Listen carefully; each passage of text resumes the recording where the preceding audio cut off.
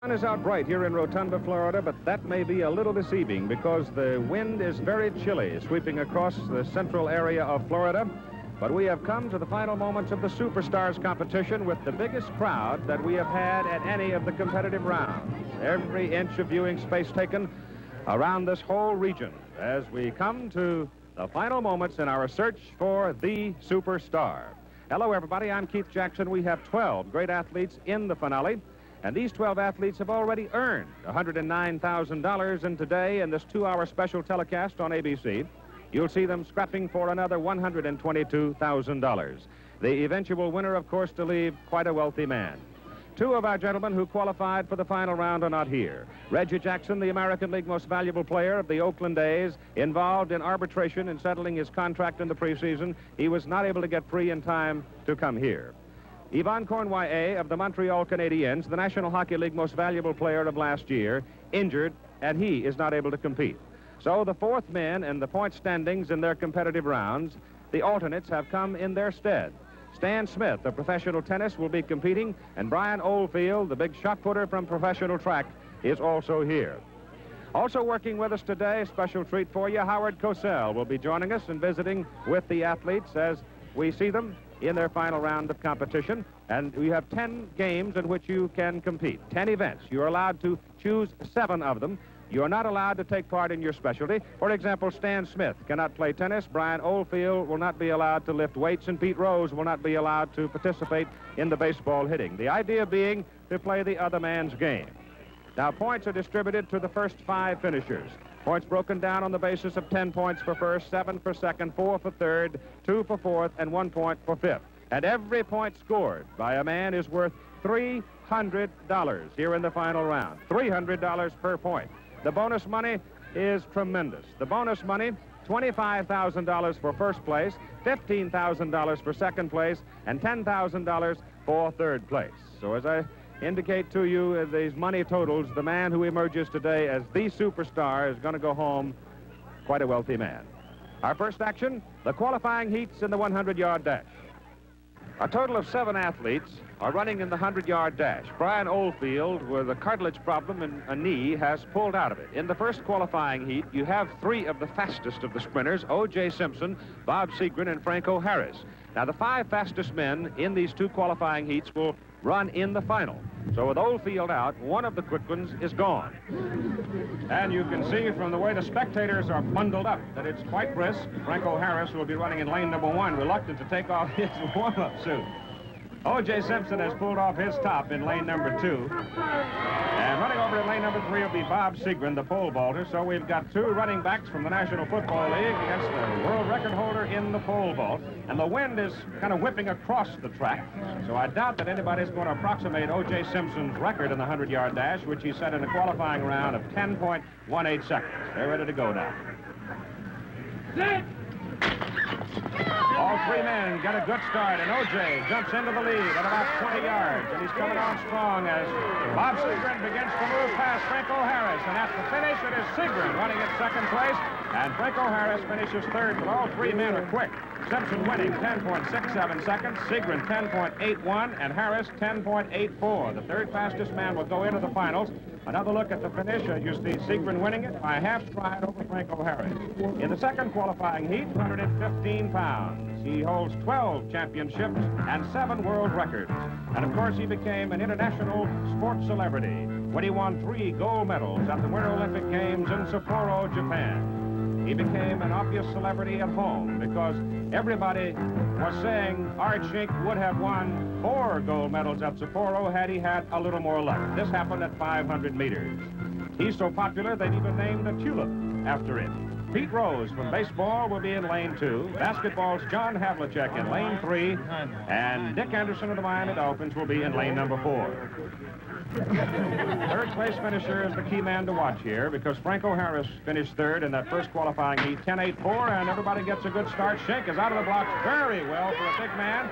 Closest to the camera, it is Dick Anderson running very easily, and Anderson taking the lead, and Dick Anderson wins it easily. Art Schenk finishes 2nd, Pete Rose is 3rd, John Havlicek pulled up, Pete Rose time, 11.73 seconds. As we take another look at the finish, so your finalists will be Dick Anderson, Franco Harris, O.J. Simpson, Bob Seagren, and Ard Schenk in the 100-yard dash.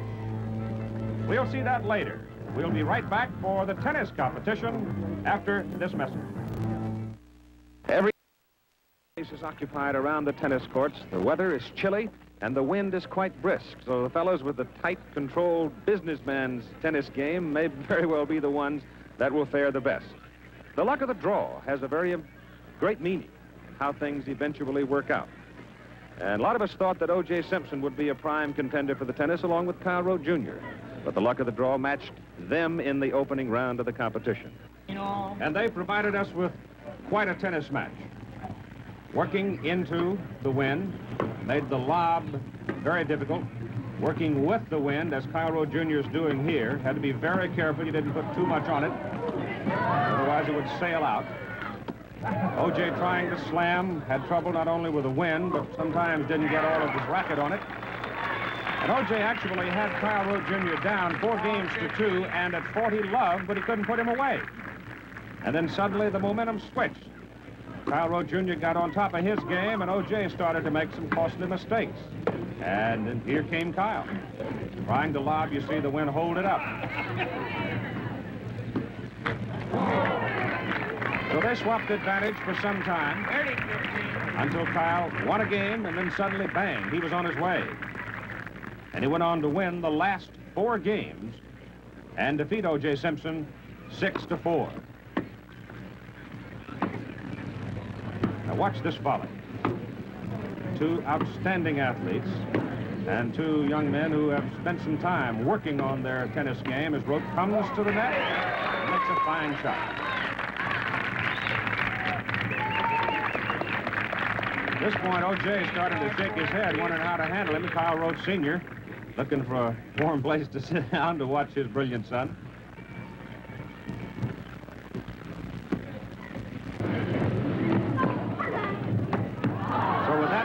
Shot making, Kyle Jr. defeated O.J. Simpson 6-4 and shut out O.J. And our colleague Howard Cosell talked with him. First of all, Kyle, congratulations to you. And I'd have to say the wind was an enormous factor in the play of both yourself and O.J. It sure was, Howard. You know, the first 5 games, neither one of us held our serve, and I think a lot of it had to do with the wind. You switch sides, and you've got to start hitting lobs on one end and trying to hit very easy on the other. You make me feel so old, to paraphrase the song. All the years of talking to your dad and now you. And watching your dad as he watched you, I sensed that you sensed his presence. Well, I sure did. He's always been a big factor in my life. And while he certainly hasn't never put any pressure on me, he's always been there. And if I needed any assistance, he'd give it to me. Another match to remember had Pete Rose of baseball and the Cincinnati Reds going against lanky Jim McMillian of the Buffalo Braves in basketball. Pete Rose may be a little short on style, but he gets the ball back, and he is so long on hustle. Pete Rose, 9 consecutive seasons, has hit over 300, and you do that as a result of hustling. You got to run out everything, and he runs out everything, and he hits a bag with authority. For example, in the National League playoffs against the New York Mets, he hammered into second base. Bud Harrelson, shortstop of the Mets, said something. And in the heat of the moment, they tangled, and both dugouts empty. But this is a trademark of Pete Rose. He leaves the ballpark after a moment like this without rancor. He just spins himself in his game, in his profession. He won the National League batting championship at .338, the 3rd time he won it last year. He wins because he works. And here in this match against McMillian, who was one of the favorites to win the tennis, Pete Rose had carried the contest into the tiebreaker. But the first man to score 5 points in the tiebreaker wins the match. And it's now 2-1, Pete Rose, as we cover this contest. Jim McMillian played a lot of tennis during his days with the Los Angeles Lakers in Southern California, became very efficient at it. Pete Rose made mistakes like that. That kept getting him in trouble. Time and time again, he had opportunity to put McMillian away, but just couldn't quite do it. So it's 2-2 at this point of the match. Pete Rose came into the match against McMillian, having defeated Karl Schranz, and he had to go to a tiebreaker to beat Schranz, 7-6. Great shot. It's right on the line by Pete Rose. 3-2. Not very much extension with the racket, but he is so strong in the forearms, he really doesn't need it. And with the wind gusting occasionally, the ground strokes were particularly troublesome. McMillan ran him, and Rose kept running, and Rose kept returning it, and McMillan kept trying to put him away and had to get him into extreme posture before he could knock the ball past him. Points are 3-all. 3-3 in the tiebreaker between Rose and McMillan. Jimmy had a little trouble with his serving, particularly the serving with the wind at his back. Playing the net here, Pete Rose hitting into the wind, unable to get a lob up over McMillan's head, and Jimmy just standing there at the net peppering Pete until he'd get him out of position and knock the ball past him. So at 4-3, Jim McMillan needed just 1 point to win. His first serve into the net. And second serve out, so a double fault. At 4-4. Stay there. McMillan serves. Points are 4-all. Mr. McMillan will serve. Pete, you can choose which side McMillan's to serve to. Either forehand or backhand. Whoever wins this point wins the match. You want this side here? Choosing the forehand. You serve the for forehand. the serve. Okay.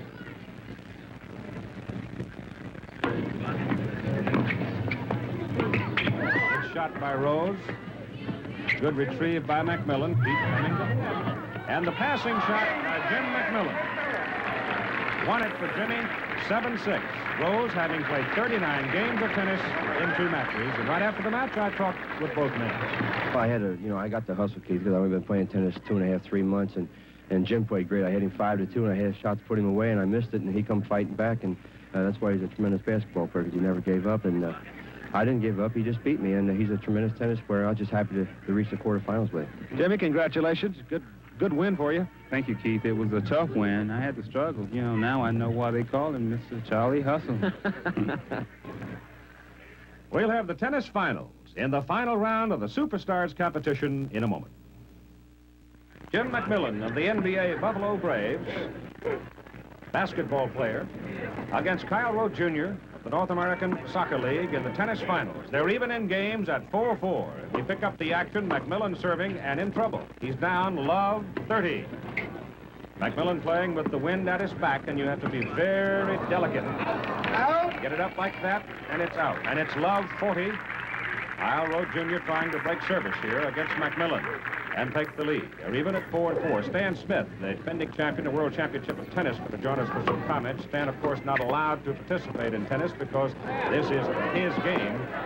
These two fellows putting on quite a show as Roth tries to dump it, and then McMillan with a great retrieve, and Roth knocks it into the net. It's now 15-40. McMillan trying to hold service here.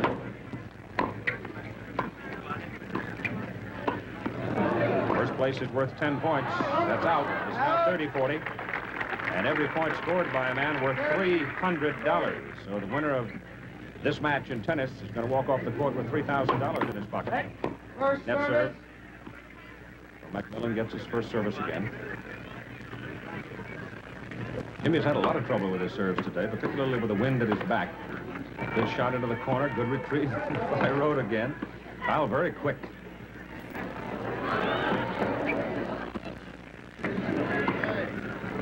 Good deep shot. Roth coming to the net. And it's good. Karl Roth Jr. wins it 5-4 as Karl Roth Sr. looks on.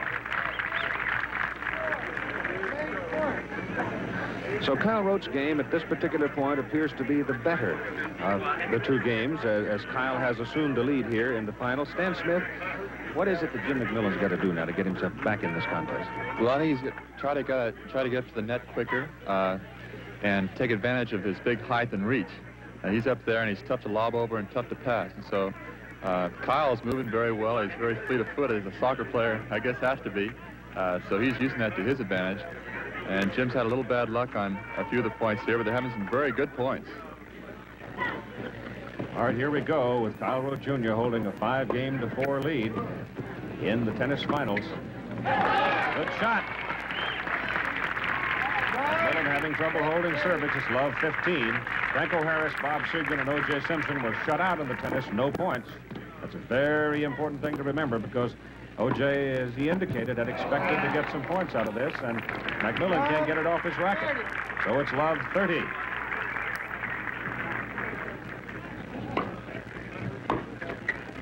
Another one.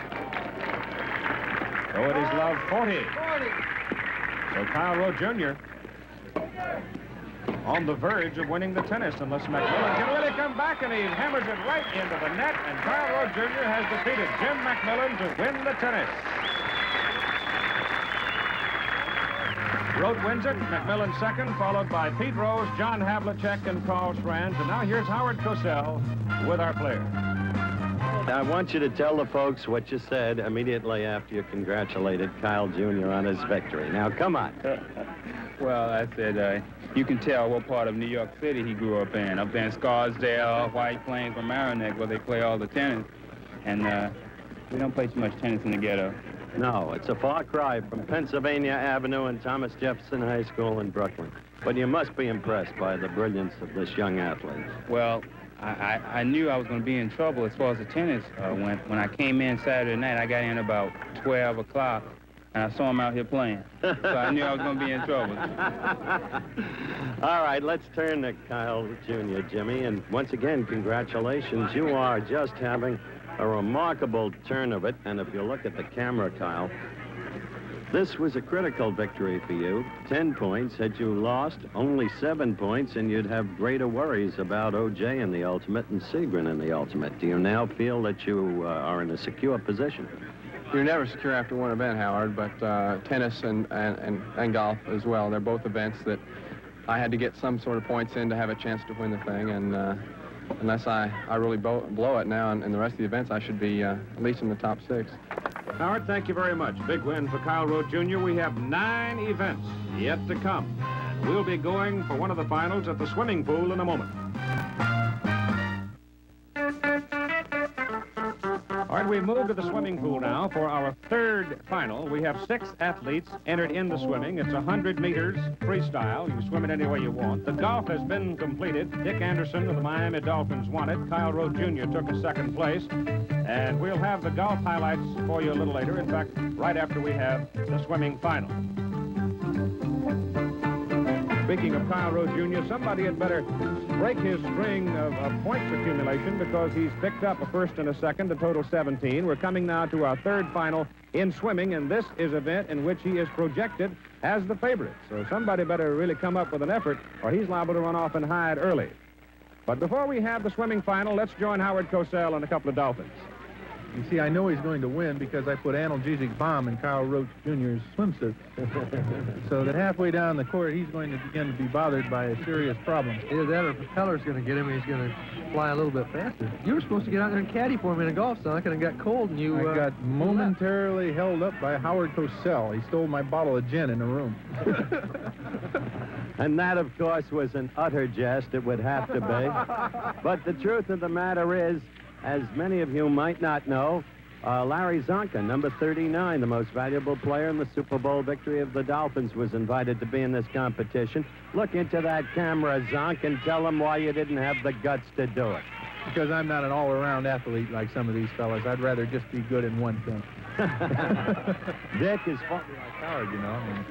I thought you were going to go swimming there for a minute. Yeah. For a minute. Howard may yet go swimming this afternoon. As a matter of fact, if I don't get my bottle of gin back, Howard, you're going to be in that pool. That kind of motivation, I'm not so sure, but what a Howard might not be favored over Kyle Rowe Jr. Kyle Rowe Jr., of course, the son of the man who became a legend as a football player at Southern Methodist University. He became a great all-pro performer in the National Football League with the New York Giants. And it's difficult for a young man to grow up and do his thing in athletics in the shadow of a famous father. But the Rotes apparently have handled it very well, because certainly Kyle Rowe Jr., wearing number 8 here, is doing his thing very well. Many people think he'll become the finest soccer player ever, native-born American. John Havlicek will be in lane number 1 as we go now into our swimming final. John Havlicek of the Boston Celtics, the basketball player, and he'll be swimming alongside the big shot putter, Brian Oldfield, from the International Track Association. Brian was here in the qualifying round. He almost sunk. We'll see what happens today. Stan Smith, the great tennis player, is in lane number 3. And Dick Anderson, the defensive safety of the Miami Dolphins, in lane number 4. In lane number 5, a man who figures to give Kyle Rote Jr. some trouble in this event, Bob Seagren, and Kyle Rote will be swimming outside in lane number 6. So the 3 people I think you want to watch are going to be up at the top of your picture in lanes 4, 5, and 6. But let's see if we can get Brian Oldfield cranked up and get Brian into the competition first. Now they're called to the starting position. Wow. Water comes up at the edge of the pool, but Oldfield is in it. And early, you see Anderson, Seagren, and Kyle Rote Jr. at the top of the screen there, all touching at about the same time. Off the flip turn now, Rote gets the lead. He picked up about a half a body length lead over Bob Seagren on that flip turn, and he is the only one using the flip turn. 100 meters, freestyle. You can swim it any way you want, backwards if it's necessary, and Brian Oldfield starting to labor a little bit right now. Another flip turn by Kyle Rote Jr., and again he picks up a little bit of distance on Bob Seagren. Interesting, too, I think, to note the respective styles, whereas Kyle Rote Jr. is getting a lot of drive out of his legs. His arms are not quite as active as Bob Seagren. Bob having to work much harder with the upper portion of the body, but he is going to touch it about the same time as Kyle Rote does. With 25 meters to go, they're almost even. But again, it is Kyle Rote Jr. swimming very easily, getting a lot of drive out of the legs, and he immediately goes back into a half a body length lead over Bob Seagren. 10 points at stake here. Every point's worth $300, but most importantly, it's the points at this juncture of the competition, and at the touch, it is Kyle Rote Jr. winning. A minute, 14 and a half seconds. Bob Seagren takes second place. Dick Anderson is going to come on to finish third. And Stan Smith will struggle in fourth. Brian Oldfield has dropped off the pace and stopped. And John Havlicek will come on to finish fifth. This is where pain comes into it, as you can see from the expression of John Havlicek. So Kyle Rote Jr. picks up another 10 points, and everybody trying to catch their breath. Here's Howard Cosell with the winner. Kyle Rote Jr., the winner of the exciting swimming competition you've just seen, and Seagren really gave you a go for it, Kyle. Well, he sure did. You know, that last turn, I was so tired going into it that I decided not to flip it. And he was strong throughout the race, Howard. I'm just glad to be through it and making it. You have had some day, young man, thus far. 27 points. You're in a commanding position in the whole competition, as you're well aware. Well, everything's just falling my way, I think, and got another big day tomorrow.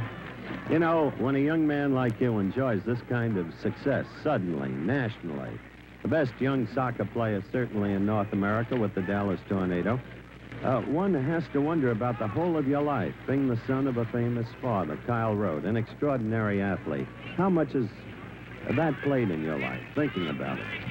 Well, a very large role, Howard. I think my dad's attitude of wanting me to do what I really thought was best, and my thinking soccer was best, helped a lot, and being around the whole sports world ever since I was, 18 inches tall helped a lot, too, because you find out that the athletes are just as human as everybody else, and you think you really want to emulate them, which I tried to do, and fortunately things have worked out.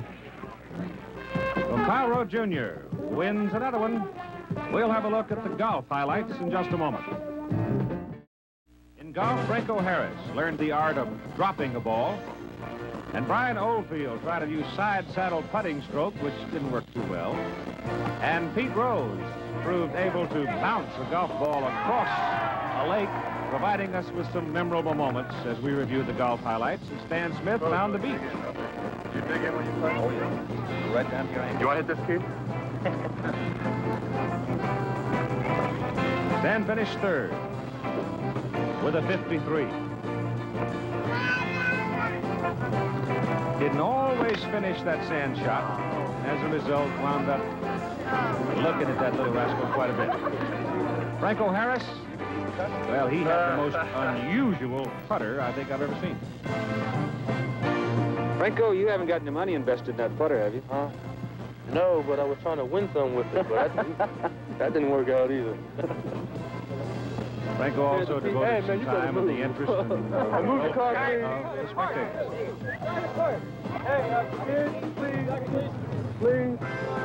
Please, come on. I don't. Franco had a 68. Finished 6th. That's for 9 holes. John Havlicek. Well, John found some woe on the Sporty Rotunda course, too. He had a 64. 5th. Had some strokes that almost worked, but not quite. Brian Oldfield had a 74, and he was worried about being a marksman. If they keep their eyes open, they'll probably live. I ain't gonna make it, though. I'll get them. I'll get those people over there. A marksman at some of the spectators. Big crowd turned out for the golf. Does that count?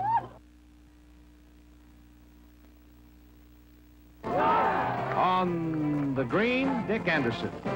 Just as solid as everybody expected him to be. Dick shot a 40, which ties the superstar record for 9 holes. And really can rip the ball. The cameraman, I think, at times couldn't believe that a man could knock the ball that far. Dick's a fine player. The final putt. They all count the same. They don't say how many, I guess. All right, Dick with a 40, standing at the 9th green, waiting for Kyle Rote Jr.'s scores to come in, because Kyle was the man who definitely had a shot at him. Kyle hasn't played all that much golf, hasn't had that much time, but he is a very disciplined athlete, as we've already seen, and he hit some fine shots.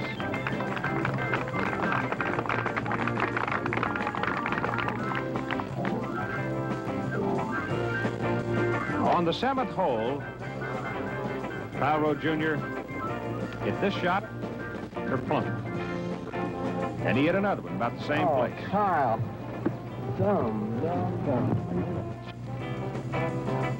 On the 8th hole, he had to knock this shot into the cup. For a birdie, almost, but not quite.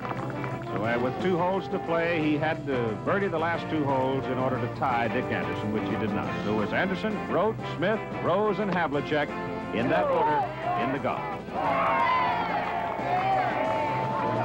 Franco Harris, he'll be long remembered. Franco, I don't think golf is your game. The weightlifting started at 150 pounds, moving up in 20-pound increments, and there's every reason to believe this competition is going to go on for quite a while, and certainly every reason to believe that it's going to be very, very close. Of course, we have seen such great moments as Karl Eller go to 280 pounds. Franco Harris didn't go out till he reached 260 pounds, and Franco is in the final round of competition. O.J. Simpson's in the final round. Bob Seagren's in the final round. We could be going very, very high. The first lifter, Pete Rose. And we are now at 190 pounds. Pete Rose, at 32 years of age, weighs right around 200, give or take a little. The wintertime suet. Pete has never done very much weight training. Takes 190 pounds right on up. Next comes the speed skater from Holland, Ard Schenk. All right, 190 pounds. Hold it. No, can't get it up. So Ard Schenk getting very little drive out of his legs, just simply couldn't arm handle 190 pounds. Now here is Bob Seagren. Bob, at age 27, has done quite a bit of weight training. Of course, he's had to in order to stay strong enough to clear 18 feet in the pole vault. But he's very seldom worked over 200 pounds in weights. Hold it. Bob has got it up. Bring it down. Bob Seagren handles 190 pounds all right. We've lost 1 man so far. There's like a blood rush out of my head when I do it. Here comes Karl Schranz, skier. Brian Oldfield.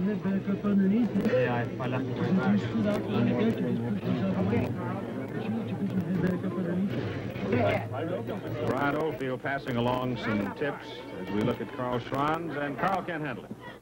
So at 190 pounds, we lose the speed skater from Holland, and we lose the skier from Austria.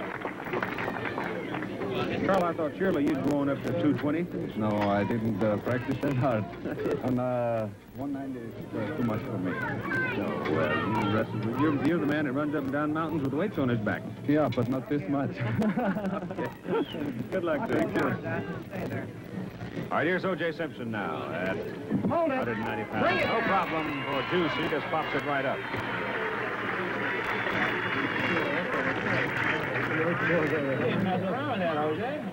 You'll notice most of the fellas are using that wide belt as support for the back. Here is Jim McMillian now, the Buffalo Braves, 25-year-old Jim, basketball player.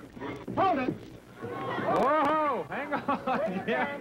Well, he's got it all right. The referee calls it good. So Jim McMillian stays in at 190.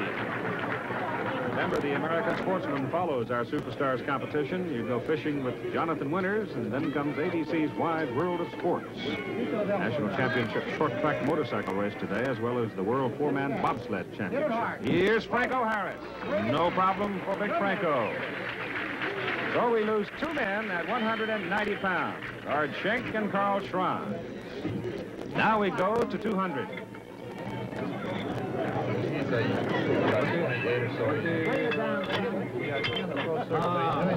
You notice that Pete Rose buckles that belt on first thing. 200 pounds. Use those legs. Really rapid. Hold it. Hold it. Bring it back. Close. MVP out of the National League. We'll call him Charlie Hustle from Cincy. Clears 200. Next, Bob Seagren. Bob's going to be a daddy in a few months. He'll be the first for he and his pretty bright Cam. Grab it up hard now. Use your legs. Hold it. Oh. He almost lost it. But Bob Seagren stays in the weightlifting at 200 pounds. Yeah. Right away from you. Keep it over your head now. Don't get it in front of you. All right, O.J. Simpson walking in at 200, and this time O.J.'s gone to the belt. Whoa! Well, I'm a little surprised. I thought he would handle 200 all right, because he's been walking around here for a couple of days talking about 230, 240.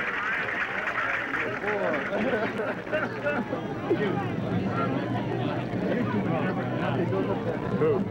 I wasn't worried. You weren't worried. No, you weren't. All right, here's Jim McMillian. Jim can handle 200. Really jump. Jump! No. No leg drive, and he had no momentum going for it. Just couldn't get it out. Hey, Jimmy. Get that coat on. Turn around, you. Well, that basketball coming out of the corner doesn't quite put you in the proper... No, I felt that if I'd have gotten that 200 pounds up tomorrow night, that jump shot would have been a little short. All right, Jim. Here's Franco Harris now at 200 pounds. Oh, he just pops it up like nothing to it. So Big Franco stays in it. We have lost now 3 men as we pass through 200. We go now to 210 pounds, and it's Pete Rose's turn. Superstar from Cincinnati has never done much weight training. He's strong. No! He got no momentum. He had no drive out of his legs, and so Pete Rose is the 4th man to go out. He leaves at 210 pounds. Big shot putter Brian Oldfield, who is not allowed in the weightlifting, holding court here with some free advice. You'd be better off than trying to split. And he's offered some helpful hints so far. Cam Seagren, her husband Bob, next to lift. Bob Seagren, gold medal winner in the pole vault, Mexico City in 1968. Here, Eugene, Oregon, 1972, the Olympic trials. A new world record in the pole vault at 18 feet 5 3/4 inches. And then on to Munich, Germany for the 1972 Summer Olympic Games, where Bob Seagren missed in this last effort and settled for 2nd place and a silver medal. Controversy over the fiberglass pole, forcing Bob Seagren to use an unfamiliar pole. Now here he is in the weightlifting and the Superstars competition at 220 pounds. Get set. Hit it hard now. Hold it. Hold it. Hold it. Got to straighten out the right arm, and he does.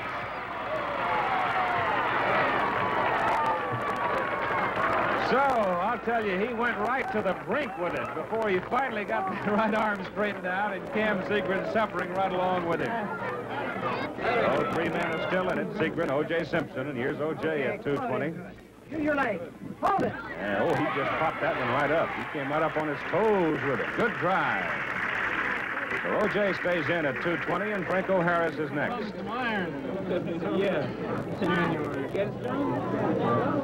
O.J. cleared 220 in his qualifying round, went out at 230. So here's Franco, who lifted 250 in his qualifying round. Remember, he lost. He finished third to Bill Toomey and Karl Eller. Eller winning at 280. Hold it. So Franco has no trouble at all at 220. 230 pounds. All right, we're at 230 pounds of the Seagrens now. Well, Bob had a terrible time getting 220 up.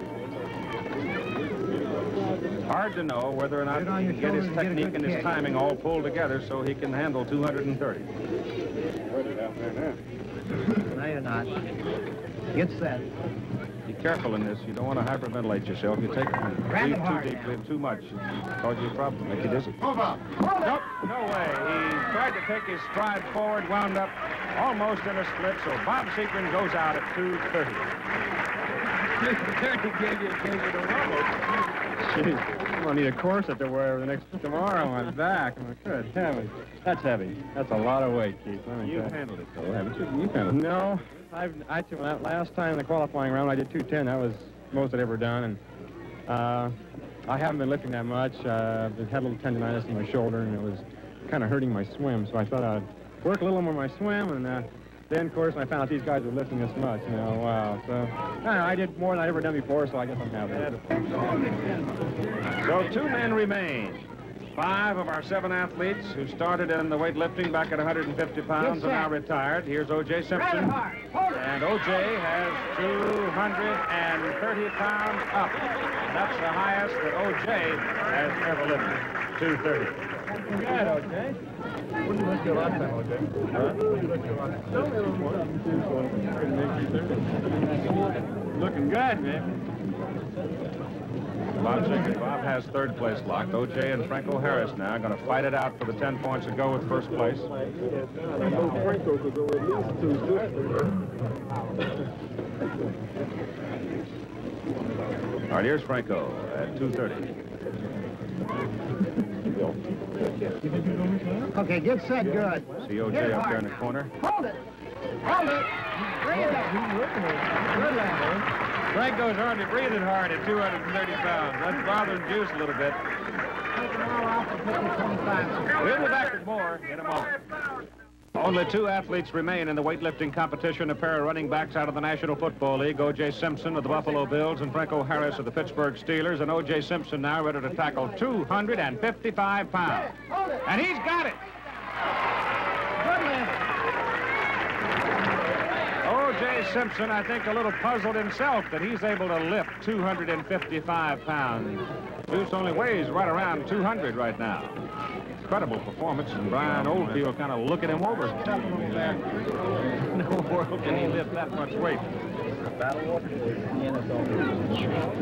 Oh, cool. Better put your shades back on. Oh, yeah. Yeah, gotta get you a cycle. This may be my last hurrah. 255 pounds, I wouldn't be surprised. All right, now, here is Franco Harris. Franco Harris, leader of Franco's Italian army in Pittsburgh, came to the Steelers from Penn State University in his rookie season. Became one of 5 men to gain more than 1,000 yards in his first year of NFL football. The second Steeler running back ever to break 1,000 yards on the ground. He scored 10 touchdowns, which is a Steeler record. And 7 times he gained 100 or more yards in a game. Big halfback had trouble with a knee in 1973, but still finished with 698 yards, and he's just back from a tour of American military bases in the Far East. As a matter of fact, he flew directly from the Far East here to Rotunda for the competition. All right, let's watch and see if the big halfback can handle 255. Whoa! That's the first time that he has shown any sign of buckling at all. But he cleared 255 all right. Here's Brian Oldfield. Brian, we're down to the two men now, and they're reaching very high, unexpectedly high weights, particularly in the case of O.J. Now, is he doing something in his technique that's enabled him to go beyond what he's ever done before?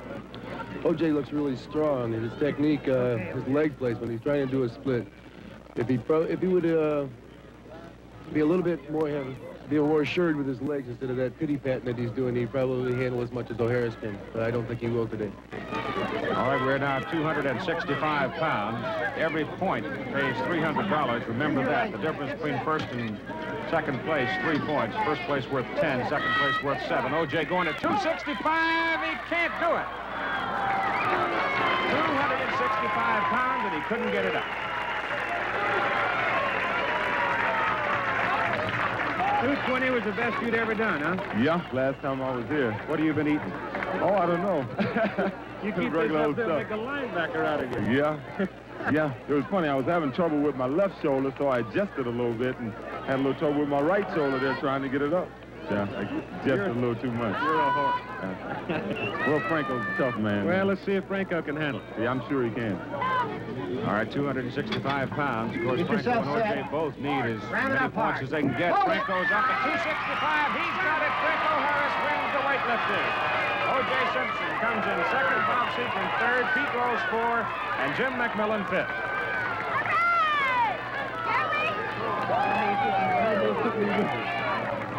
Franco, O.J. sitting there said, if I've improved 45 pounds, I know that big guy can go up another 5 or so. Have you been doing much lifting since the qualifying? I've done practically nothing since the qualifying thing. You know, just haven't had a chance, but kind of surprised me. You know, I was hoping that it wouldn't have to go that high, but it did. You know, Chuck Noll's going to sit down here and watch you now, and he's going to think, I could make a defensive end out of that big guy. Oh, no. Oh, no. Nothing like that, you know. Well, I hope I can do something good in the running tomorrow. I might, I might keep me where I'm at. You'll be all right. Congratulations. Hey, thank you, Keith. All right, we see the winning lift again, and the average points per event. Karl Roth Jr. still the leader, followed by Dick Anderson, Jim McMillian, Bob Seagren, and Franco Harris now moves up into 5th place. Games people play now, every night and every day now. The final round of competition for the Superstars with $122,000 in total prize money to be spread around. And we're going to take a break in the competition here in Rotunda. We're about 40 miles south of Sarasota on the west coast of Florida, and we're going to play a game called Simon Says right now. It's a test of reaction and concentration. It's the same game we all played as children, and it can be very tricky, especially when Lou Goldstein from the famous Grossinger's Resort is the conductor. All right, gentlemen, the game is on. Simon says shoulders placed, Simon says hands down. You don't move, you're out. Simon says shoulders placed. There's no game unless you work with me. Let's start again. Hands down. You'd be out, Brian, and you'd be out, but it's all right. Nobody saw you. Put your hands back, Brian. Simon says put your hands back. Simon says hands down. Simon says walk. Don't be scared. Come on, everybody. Simon says go. Simon says left. Pace. Left is the other way, Karl. Right. Pace. Nobody saw you. Turn back. Simon says right. Pace. Simon says hold it. Simon says hit the place. Simon says bend back one. Back is the other way, fellas. Back, back, back, back. Back is the other way. Back, back, back. You know, it's hard to tell. Are you forward or back? I got a bad back. Simon says up two. Hands down. If you drop your hands, bring them up. Now you're out again. Do you understand? Simon says hands down. The game is now on. You make a mistake, you're out. What is your name? Simon says your name. Karl. Say it loud. Karl. You're out. Here we go. There we go. That's it. Out. Take his place. You can go with him. You're out. Simon didn't tell you to take his place. Simon says, Brian, over here. Hold it. You're out. Simon says, over here, Jim. Hold it. Simon says hold it. Smile, Jim. Simon says smile. Show your teeth. Simon says show your teeth. Simon says everybody forward stretch. Simon says hands down. Simon, a little faster. Forward stretch. 1. Simon says forward stretch. 1. Overhead 2. So long. You're out. Simon says hands down. OJ, over here. Simon says, OJ, take a step back. That's back. Wait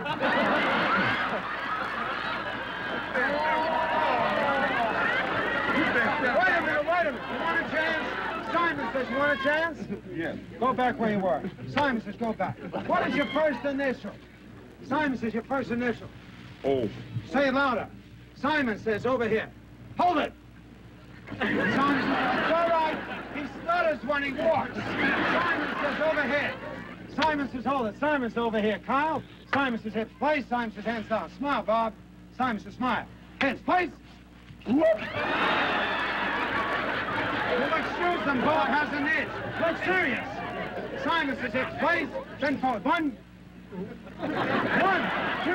So long, Bobby. Take his place.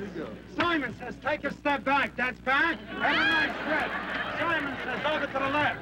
OJ, you're leaving in a second. You can put your hands down. Simon says, put your hands up. That's up. Simon says, hold it to the right. Simon says, hold it. Simon says, hold it. Simon says, hands down. Simon says, right-handed shoulder over 1. Simon says, hands down. You're the winner. You're the winner. That's the winner right over here. Franco, congratulations.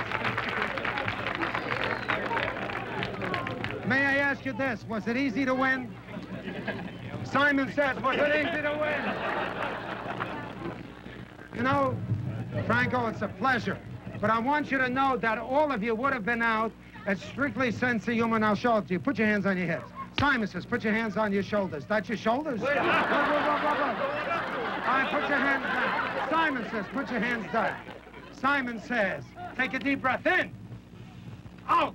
Well, we'll see how long you last. Thank you very much, fellas. Fellas, I salute you. You're the light. Lou Goldstein from Grossingham. We'll get serious in just a moment with a 100-yard dash final. To the 100-yard dash final. Should be an exciting moment. But before we have that, let's show you some highlights of what happened at the bowling lanes. Bowling is the only competition held during the nighttime hours during our 2-day tournament. Big Brian Oldfield still has velocity. Throw it a little bit harder, Brian. I'm not sure the back wall could stand it. Brian Oldfield finished with a 163, grabbed second place, 7 points, or $2,100, if you'd like to look at it that way. And actually, Brian had a lot of bad luck. He actually bowled a little better than 163, but he took second place. O.J. Simpson didn't have a whole lot of luck and didn't get a very high score, but he had the fanciest bowling ball in town and some luck and a few laps. Ard Schenk finished 4th with a 156. Karl Schranz 5th with a 155. Stan Smith, the tennis professional, had a fine 161 to get 3rd place. It's worth 4 points and $1,200. But Kyle Rote Jr. was the man of the hour last night at the bowling lanes. He rolled a 214. 214 to win it all in bowling, and that is a new superstar record. So lucky, I can't believe it. So that's what happened in the bowling lanes, and Kyle Rote Jr., excelling in the skill events, has jumped into a big points lead. Now we come to the finals in the 100-yard dash. This is a critical event for people like O.J. Simpson and Bob Seagren and Dick Anderson. Let's get some comments from Bob Seagren on the 100-yard final. Here's Howard Cosell with it. Rapid, Robert. How can you possibly run in weather like this? Howard, I don't know. It's unbelievably cold, and running into that wind is unreal. It's going to... I think some of these bigger guys got an advantage. The wind's blowing me away. Well, as we come up to the finals of the 100-meter, young Rote has been going so strongly. How do you view the situation? Almost disastrous for me. I think unless Rote completely falls on his face today, I really don't have a chance. But he's had, I think, a lot of luck on his side, but obviously he's a great athlete. He's prepared to, he's prepared himself well for this contest. In what way has he had luck on this side? Well, 214. I understand you picked up some shots last night in bowling that were unreal. So, Nobody expected that. Absolutely nobody. All right, in lane number 1, Dick Anderson. Lane number 2 will be Franco Harris. Lane number 3, you'll find O.J. Simpson.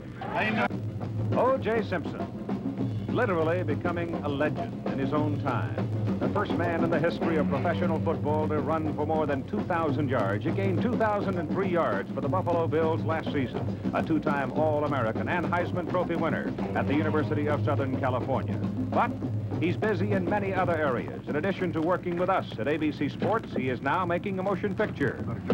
His co-stars are Lee Marvin, Richard Burton, and Cameron Mitchell. The picture called The Klansman, being shot in Northern California and directed by one of the great veterans in Hollywood, Terrence Young.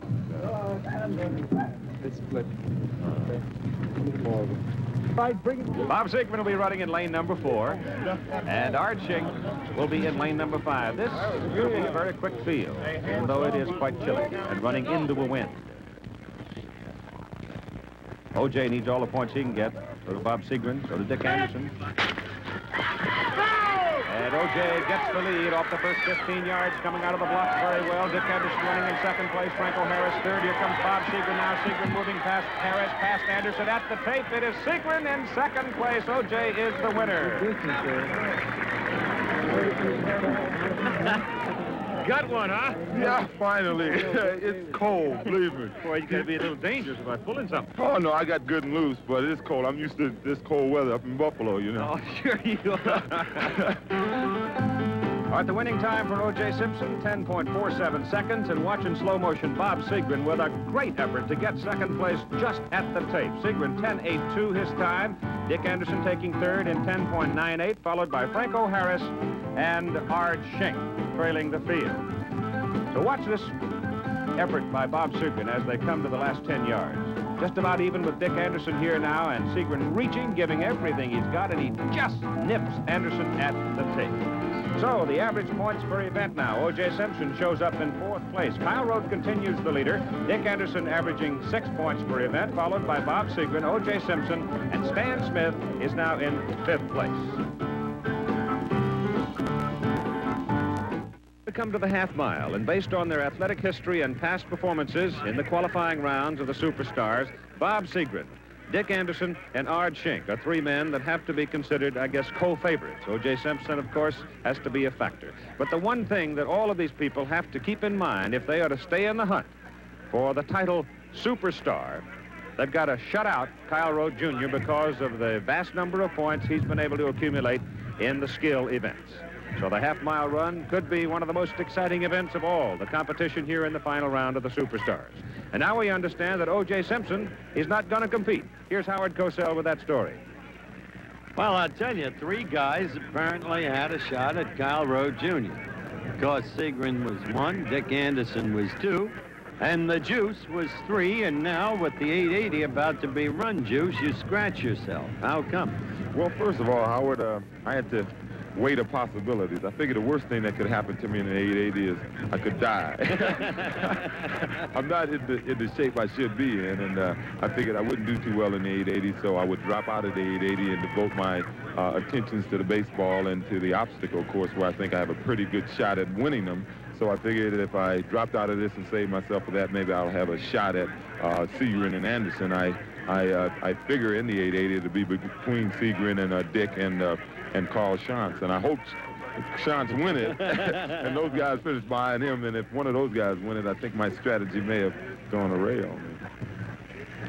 So actually what has happened, O.J. has taken himself down to only 6 competitive events. And Howard, you might be interested in knowing you're not the only one who's gone to the top coat. So is John Havlicek of the Boston Celtics.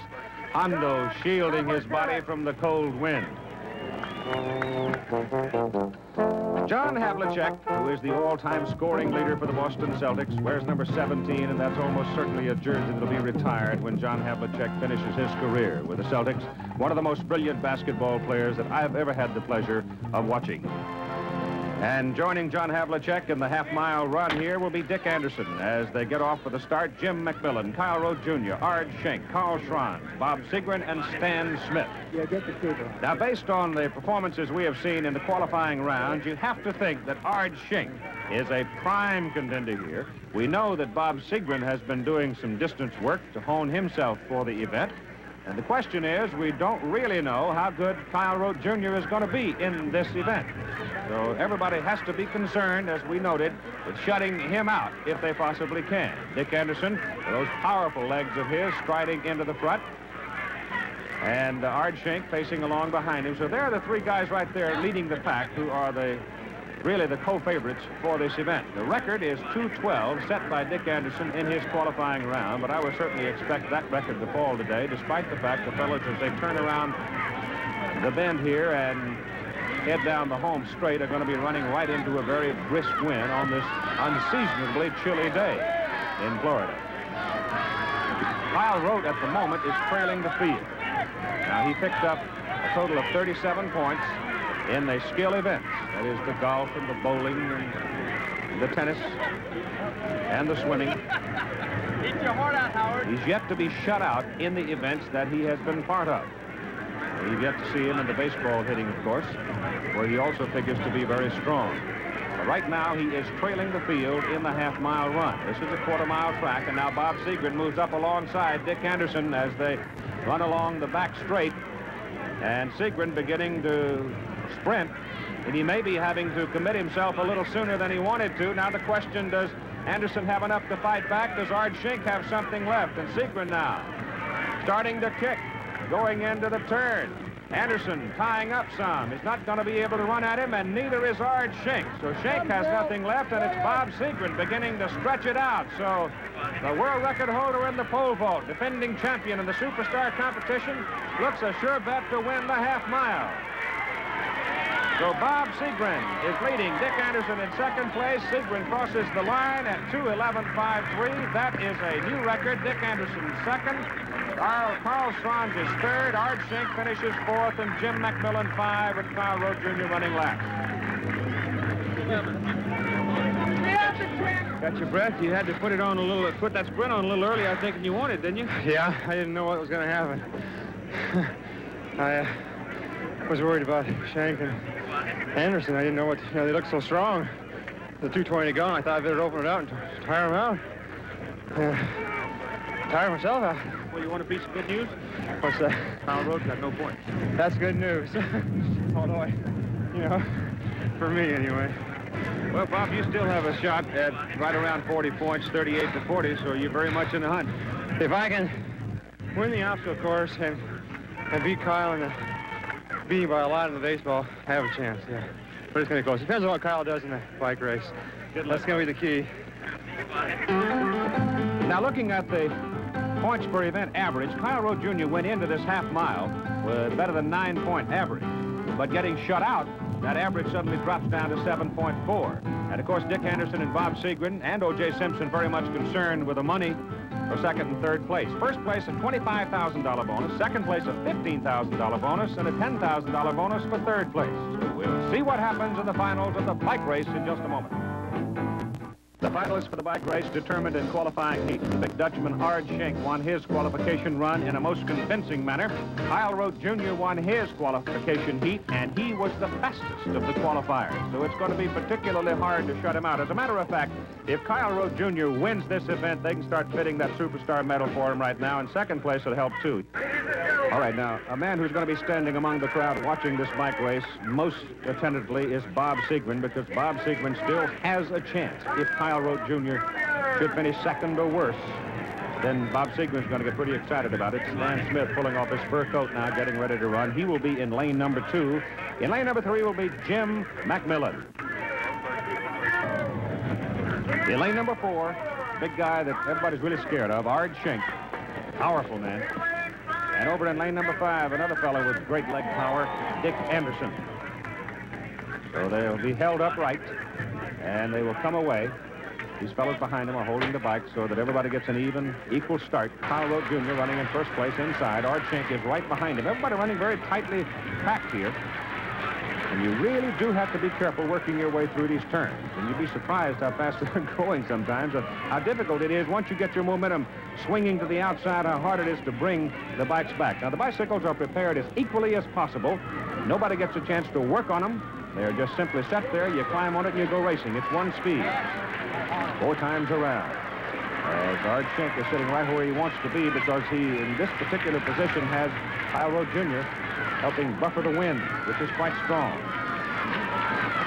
Jim McMillian is down, coming out of the turn. It looks like McMillian caught the front wheel of his bicycle on the rear wheel of Dick Anderson, and Anderson now is off his bike. All of the spokes are ripped out of the rear wheel, and that's apparently what happened as they tangle coming out of the turn. And what a break this is for Kyle Rote Jr.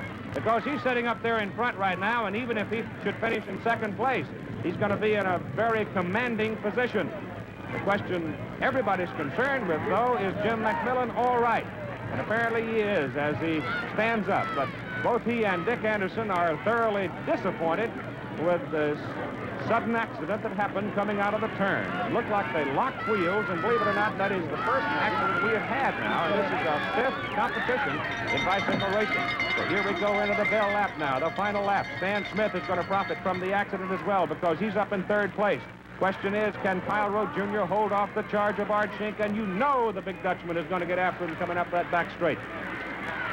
Both men now reaching down the pain barrier, trying to get all they can get, and here goes Schenk. So Art Schenk on the back straight starts just blasting away from Kyle Rote Jr., but Kyle is going to be in Fat City with a 2nd place finish as Art Schenk comes on to win. 10 points. Kyle Rote Jr. takes 2nd place, 7 points. Stan Smith will finish in 3rd place, and we'll have to wait for a decision on Dick Anderson and Jim McMillian. So Kyle Rote Jr. gets 7 big points in finishing 2nd place, and let's go back in slow motion now and study the action as to what happened. You see Dick Anderson there in the blue. Jim McMillian now at this point trying to hold himself away, trying to get the bicycle back inside. He just could not do it, had too much momentum. Perhaps the wind blew him, but Jimmy hooked the front wheel on Anderson's back wheel, and he went down in a tumble, but he is all right. Now here's Howard Cosell. Number 40, what happened from your point of view? Tell us. Well, Howard, you finally got some controversy to go in this Superstar. No, I was sitting right behind Kyle Rote and Art Schenk in 3rd place, and coming out of the turn on the back turn on the 2nd lap, McMillian started to come up behind me, and looked like the brackets in his front wheels just caught my back spokes and ripped out about half my back spokes. My chain didn't come off, but with the spokes sticking out, they just, stopped me at the time. Well, it's a tremendous disappointment for you because I'm sure you figured that you'd finish 2nd or 3rd. Well, Howard, I expected to get 2nd or 3rd. I was sitting behind the 2 first-place finishers as it was. I think Art Schenk is, definitely would have won it because he had a tremendous burst of speed at the end, but I think I'd have been right in there with Kyle Rote, and I just hope they let me, run it for time, at least for a 3rd-place time. Uh-huh. So, in effect, you're lodging a protest. In effect, I'm lodging a protest, Howard. Jim, are you all right? Oh, yeah. It was a tough break there on that last turn when we came in. I think it was that, everybody was like jockeying for position, and especially with the wind playing a big factor there. As we came off the turn, a lot of guys were more experienced in the bike racing was staying on the outside, letting the inside guys block this breeze coming in. And so I was sort of the inside. As we came on the stretch there, as Dick's bike was, like the 3rd lane, I was in the 2nd lane, and just like collided there, and my front tire got caught up in his back tire, and that was it. Well, we're going to get that decision, and we're just glad you're all right. Oh, yeah, so am I, so am I. For that decision on what they're going to do, the judgment, let's go to Howard Cosell. Well, we're, of course, with Barry Frank, the meet director. And, Barry, the decision has just been made as to Dick Anderson's protest. What is it? That's right, Howard. We've decided that since there was no purposeful interference by McMillian, he was merely trying to pass, that it's racing luck. It's most unfortunate racing luck. Of course, the best thing is that no one was injured. But Stan Smith, in finishing 3rd, did not believe that he had to ride against anyone else and that his time would stand. Consequently, what we'll do is award them the positions that each would have had the race ceased then, meaning that Anderson will finish 4th, will be awarded 4th place, and McMillian will be awarded 5th place. Right there, the official results of the bike race, and Art Schenk, in winning, has kept the fight for first place alive. Karl Roth Jr. has only one event to go. He's in the baseball hitting, but he is not in the obstacle course. Bob Seagren and Dick Anderson are in both events. Either man can score a first and second or 17 points, and they can beat Karl Roth Jr. So, the fight is still on, and we'll continue it in just a moment. The obstacle course, the must event for Bob Seagren and Dick Anderson, the prime pursuers of Karl Roth Jr., as we look for our superstar. They must involve themselves in the runoff, where 10 points for first and 7 points for second awaits them. The obstacle course, as we look at this demonstration run, reflecting back to a great moment given us by Pete Rose here on the left and Reggie Jackson. You go up over a 12-foot wall, come off that wall, make your way through these concrete tunnels. You have to be careful so that you don't lose your momentum coming off that 12-foot wall. Hit the blocking sled, and then work your way through this series of tires. If you miss a tire, you can be penalized 5 seconds. Then you've got to build up momentum and speed to clear a 12-foot water jump. You hit the water, a foul, you lose 5 seconds penalty. Clear the high bar, set at 4.5 feet, knock it down like Pete did there. That cost you 5 seconds, and then 2 hurdles to the finish. So now here we have Art Schenk, who will be attacking that 12-foot wall alongside of Pete Rose. Now, though they are running alongside of each other, they are running against the clock because the 2 fastest men will go into the runoff for first place.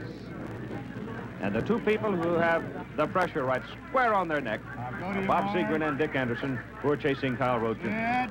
But let's see what happens here with the big Dutch speed skater and the National League's most valuable player, Pete Rose. They hit the top of the wall about together, but Pete's off first. Running against the clock. Despite the fact they're running alongside of each other, they are running against the clock. Both of them get through the tires all right. No penalty flags up. Pete Rose clears the water. He's over the high bar. Okay, Pete Rose bearing down on the hurdles for the finish line, and it's a good run by Pete. 27.35 seconds and no penalty. Art Schenk, 28.48 seconds. So both men are under 30 seconds by a considerable margin. So Art Schenk, 28.48. Pete Rose, 27.35. Now, O.J. Simpson, who has to be one of the considered favorites here, and Karl Schranz. This great Austrian athlete became a cause célèbre in the 1972 Winter Olympic Games in Sapporo, Japan, when charges of professionalism caused him to be barred from the Winter Games. And in 1968, he was denied a gold medal in the slalom when officials ruled that he had missed a gate. So Karl Schranz, for a decade and a half, one of the great skiers in all the world, never got the gold medal he sought, and he has concluded his brilliant competitive ski career. What do you mark? Karl Schranz in the white shirt running alongside of O.J. Simpson. Remember now, they are running against the clock. Time is so important. The 2 fastest men will go into the runoff where 10 points for first and 7 points for second, and O.J. is in good shape. He's got a good one going. Now here we get into the penalty situation. Got to clear those tires. He does it just fine. Now comes the 12-foot water jump. O.J.'s got a good one going over the high bar. Big leap. Here comes the final 2 hurdles. O.J. Simpson's going to have a very fast time. Karl Schranz having some trouble with a high bar. O.J. snaps the tape. 25.36 seconds. That's the fastest time so far. Karl Schranz in with a 5-second penalty. Total of 36.25 seconds. So O.J. Simpson now with a 25.36 second performance over the obstacle course has added to the pressure for Dick Anderson and Bob Seagren. Dick right here, well, actually, as far as time to beat, Pete Rose is now the second fastest, but Dick Anderson has to be most aware of the fact that Bob Seagren is yet to run, and Seagren holds the obstacle course record. Anderson running alongside of Stan Smith, another fella that you can't ignore because you make the slightest mistake and pick up a 5-second penalty, and you're not going to be in that runoff.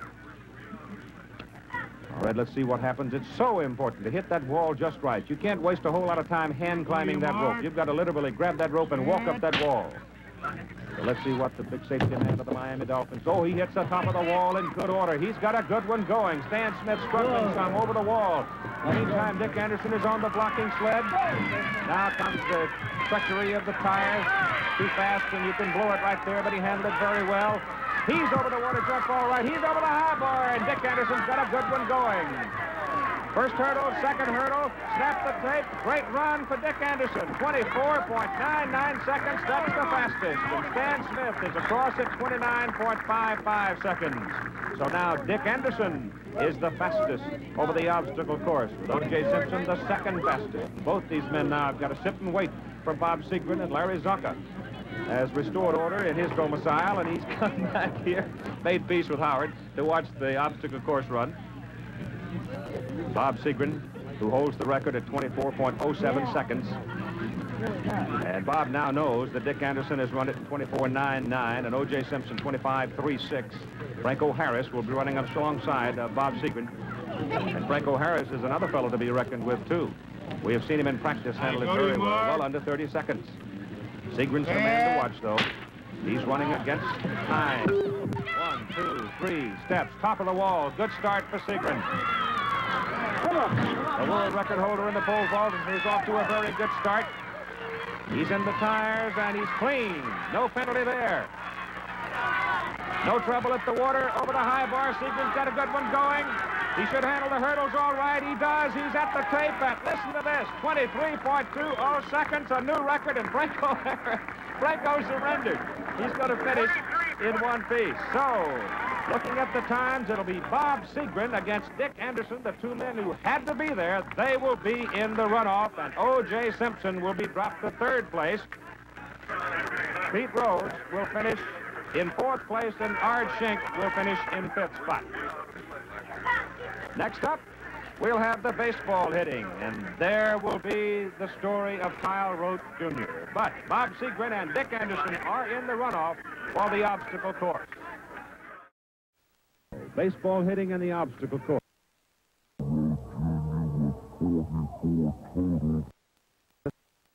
Lead over Bob Seagren. Now, if Bob Seagren can defeat Kyle Rote Jr. in the baseball hitting, which is Rote's last event, by 6 points, and then Seagren win the obstacle course, an event in which Rote is not entered, then we could have a tie. If Bob Seagren can defeat Kyle Rote Jr. by more than 6 points in the baseball hitting, and then win the obstacle course, then Bob Seagren could once again be the superstar. Now here is the man, Kyle Rote Jr. Picked up only 1 point in his first 6 at-bats, and that's called an out, a ground ball, called an out. Kyle has only 1 point. He does not want to get shut out. That's going to be called an out. Got it up into the wind, didn't have enough on it, and it's out number 2. 1 more now. At bat. That's in the wind. It will not carry to the fence. Kyle Rote Jr. gets only 1 point. And so it's very obvious that he is not going to score in the baseball hitting.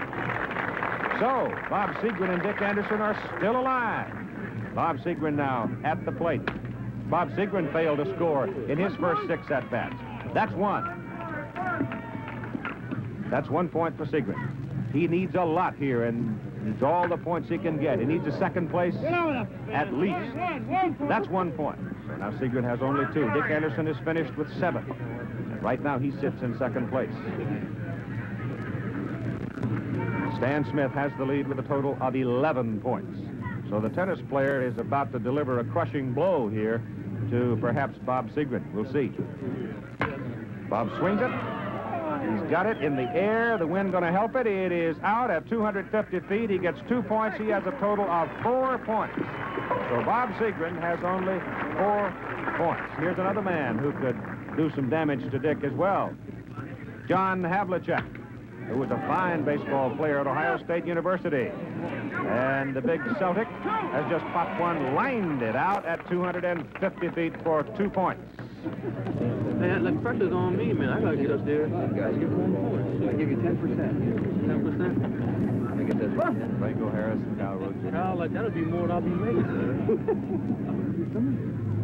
All right, John Havlicek has an out. He's popped one up. This one is really whopped. That'll get out of here, and it's 2 points for John Havlicek. So John now has a total of 6 points in the baseball hitting. John doesn't figure in the overall point total, particularly as far as first, second, and third's concerned. But Franco Harris does. He comes into the last inning with 6 points. That's hit well to the right side, and it's out at 300 feet. 3 points for Franco Harris, 9 points. And now Kyle Rote Jr. has it locked. He is the superstar. Here's Howard Cosell with Mary Lynn Rote. Well, the competition, of course, comes down to its final event, and it goes on. But, my darling, your husband has already won everything, and it must have been just a great, great day for you. Oh, well, the last few minutes of the baseball were kind of tough because I thought Anderson could take it all, but it's really neat. Well, Kyle Jr. told me when I congratulated him and spoke with him that you had a lot of things to do with the large amount of money Kyle has won. But he said, we don't plan to keep all of it. We plan to give some of it away. Would you tell us a little more about that, Jeff? Well, you know, we've really been blessed and we've had a lot of privileges and things, and there are a lot of people that haven't had the things that we've had, and we'd like to share some of it now that we've got a lot of extra. As I look at your father-in-law, I have to think of all the years we've spent together, Kyle, and it must be an extraordinary moment for you. To have a daughter-in-law like this, a son like that, and people who do want to share. Well, as I told you, Howard, in the past, I've never really been able to say what your greatest sports thrill is, and this really is watching his participation in this competition. I just couldn't be more pleased for him and Lynn. I think, as I said earlier, he is an absolutely perfect reflection of you, except a better athlete. Of course.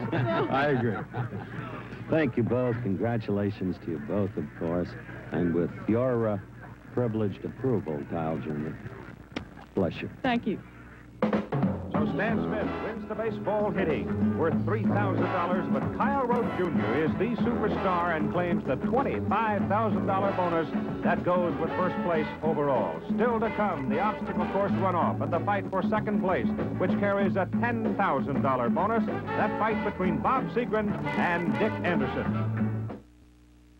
So Bob Seagren and Dick Anderson square off in the final moment of our competition, the runoff to determine the victor in the obstacle course. And the man that pops this ribbon first will realize a difference of $5,900.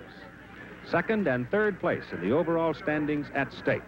A lot of bonus money, but the difference between second and third in this runoff, $5,900. Bob Seagren set a new record for the superstar competition on the obstacle course at 23.2 seconds in the first round. Dick Anderson had a fine run at 24.99. So here are two superb athletes ready to charge. Dick Anderson, defensive safety, and very much a part of the success of the successive Super Bowl champion Miami Dolphins. Number 40, the native Coloradan, one of the most brilliant defensive players of the decade. And here he is, at age 27, mature physically, emotionally, used to the pressure, and of course so is Bob Seagren. How many times has he stood on the pole vault run under enormous pressure? Here it's dollars and cents, and Bob Seagren is over the wall in a hurry. Off to a big start. He has a big lead. He's on the blocking sled already. He's in the tires as Anderson releases the blocking sled. Seagren's lead gets bigger and bigger. He's over. No penalty so far. Clears the high jump, and Bob Seagren is going to win the obstacle course. So Bob Seagren takes second place. Dick Anderson will finish third.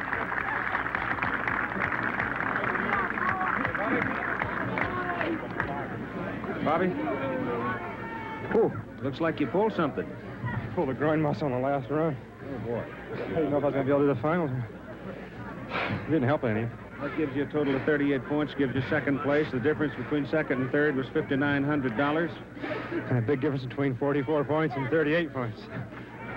The Superstar Medal, just presented by Mr. Joe Klein, president of Kavanaugh Communities Incorporated, is around the neck and on the burly shoulders of one Kyle Rote Jr. Congratulations, young man. Well, thank you, Keith. I think this medal is very emblematic of the way this whole tournament's been run. Joe's done a great job down here with Kavanaugh, and I know I'm speaking for the rest of the athletes. We've had a great time and made a lot of new friends, and it's just been tremendous. Of course, medals are nice, but there are other things that help make life even nicer. Mr. Peter Ennis, who is the Vice President of Marketing for the Fram Automotive Division, has some of that joy right here in his hand. Thank you, Keith. Kyle, congratulations on behalf of Fram. You win the trophy, and also this check for $5,000 to the U.S. Olympic Fund. It's really been great being with you, and you've done a wonderful job. Well, thank you. It's a great honor to be able to give it for such a worthy cause. That's tax deductible. Well, I hope so. Total winnings for the 12 finalists: Brian Oldfield, $5,000. Pete Rose will go home with $8,200. Jim McMillian wins $8,700. Stan Smith, $9,800. John Havlicek, $10,000 even. Karl Schranz, $10,050. Franco Harris, $11,900. Ard Schenk will take $20,350 back to Holland. O.J. Simpson winning $21,900. Dick Anderson, $30,300. Bob Seagren, $41,550. And Kyle Rote Jr., $53,400. And so we come to the end of the Superstars. 5 rounds of competition. The young man who won it, Kyle Rote Jr., accumulated his points out of the skill events, Howard. You made a point of that during the course of the competition, of course, Keith, and you were absolutely right. He's a remarkable young man with remarkable parents, and he so exemplifies them in every way that it makes you feel good to see a young man like this become the superstar of them all. And I must say, very briefly, having been given the opportunity to join you for the finals, what a marvelous series I think it's been. What great interest and enthusiasm it's engendered around the country, and I think it's going to become a very, very important show for the years to come on ABC Sports, and we're all very proud of your performance as always. This has been your series. I think, too, that one of the things that I keep hearing across the country is that suddenly people are able to see men that they've watched as warriors, in a sense, in so many competitive events, but suddenly here they are, warm, friendly, humorous human beings. In a strange way, and only for those of us who have been in the Olympic Village at the various Olympiads of the recent decade, the feeling here is almost like the feeling there. The byplay, the interrelationship between the athletes, the way Bob Seagren, so great a one himself, a past gold medal winner, went over after the initial disappointment of failure in the baseball competition and said to Kyle Rote Jr., Kyle, you're a brilliant young athlete, and I congratulate you. And you get a sense of where it's at when you're with young people like these. It's been a marvelous experience.